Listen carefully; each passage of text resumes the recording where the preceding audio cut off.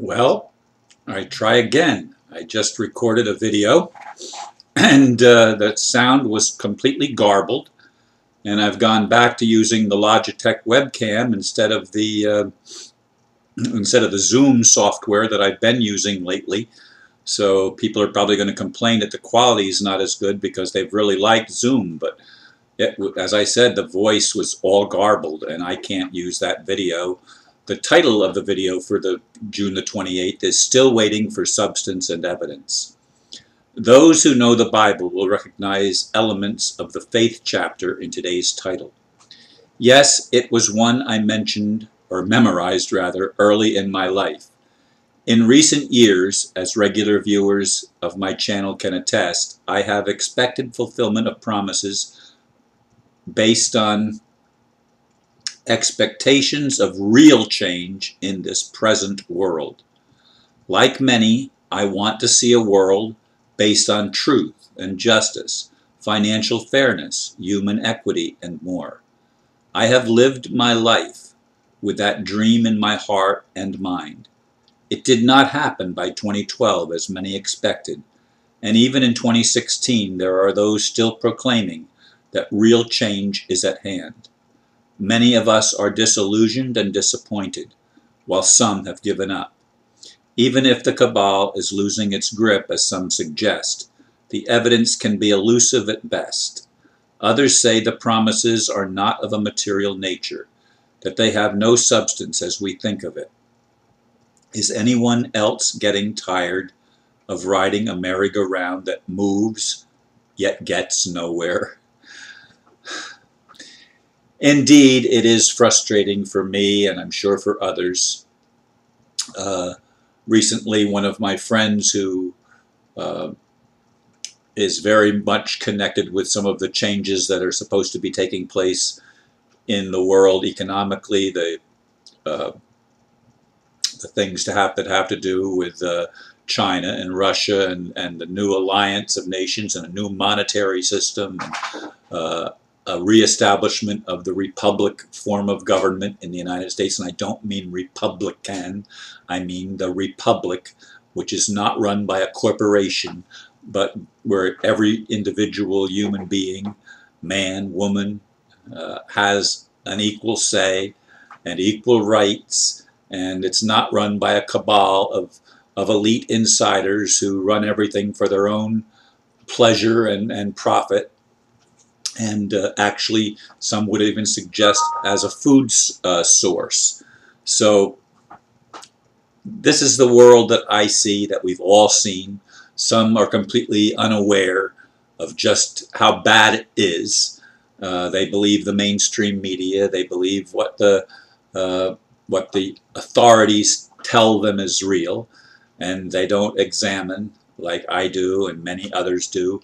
And that number is growing. Every day it's growing, growing, growing. And there are signs of change. But as far as the big changes that take place, the first change has to be in the monetary system. That's where the slavery begins. It begins by making us believe that we are worthless, when instead of being worthless, we have infinite value as human beings. We've had that concept taken away from us. Excuse me.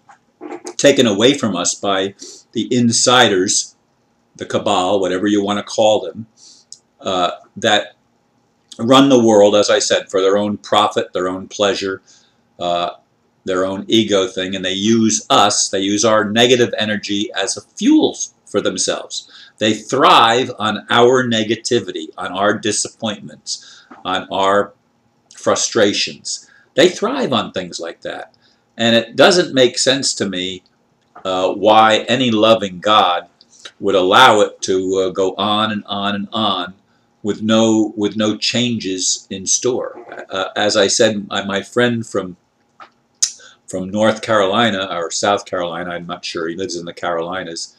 You know, he works with some of these groups that are trying to reestablish a form of government that restores people's rights and restores sanity to the world.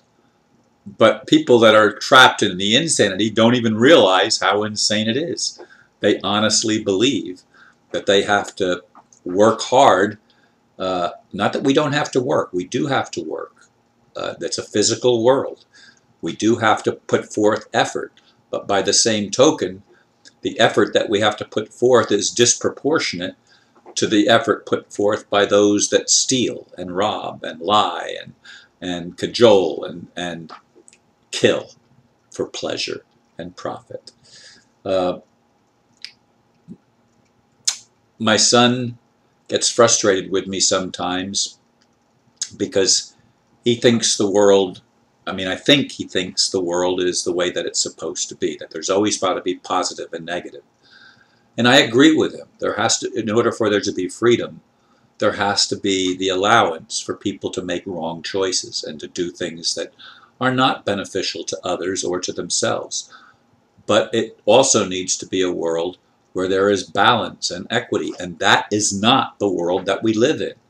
The people that have risen to the top of the pile, so to speak, are the worst element of human society possible.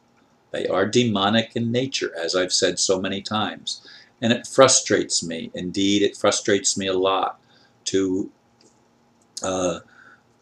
have to repeat so many of the things that I thought we had learned. And I don't know what I was talking about in the other one. I went 10 minutes in the other one, and I feel like I'm finished. I don't know what else I said, but again, it was all garbled, and I just deleted the whole thing.